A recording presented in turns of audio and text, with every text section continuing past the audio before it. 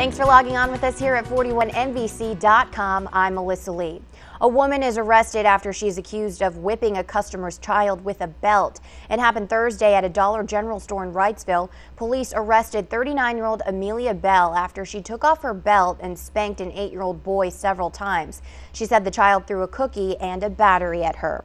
Macon police need your help to find a man they say stole checks and used someone's identity to make fraudulent purchases. The suspect in the photo is charged with theft by taking, identity fraud, and forgery. Macon police say he's used the checks since November 12th of last year. If you recognize this man or have any information on the incident, call Crime Stoppers at 1-877-68-CRIME.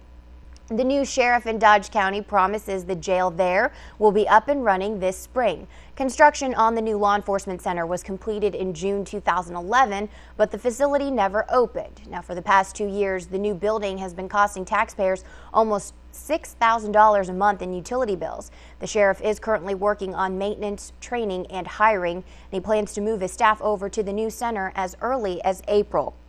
Residents in Lawrence County will soon see the value of a penny as plans to improve the roadways get underway. The county started collecting a 1-cent penny sales tax on January 1st to go toward transportation improvements. First on the list is to widen and resurface Springhaven Road and replace the Oconee River Bridge. Now, these two projects should start by the end of the year and be completed by 2015. 4 airlines want the chance to fly passengers from Middle Georgia Regional Airport to Atlanta and possibly other cities in the southeast. The general manager of the airport says proposals came in from Seaport Airlines, Silver Airways, Sky King Airlines, and Sovereign Air. He said it's been so difficult to secure a passenger airline at the airport because of the economy, but he's confident it's finally beginning to pick up. And there's an opportunity for you to offer feedback on the new Macon Bibb Animal Welfare Center. A public session is set for this Thursday, the 7th at 6 p.m. in downtown Macon. Tevis Architects will hold the meeting and all speakers will be limited to 5 minutes. The meeting will be held in the Commissioner's Boardroom on the 4th floor of the Bibb County Courthouse. And there's a new top dog at the University of Georgia. Jerry Moorhead, who is the current Senior Vice President for Academic Affairs and Provost at UGA, will soon take over as the 22nd President of the school. The Board of Regents made the announcement Monday.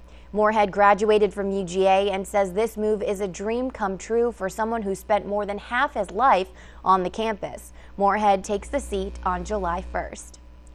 And be sure to join us tonight for the news at 6 and 11. Have a great Tuesday.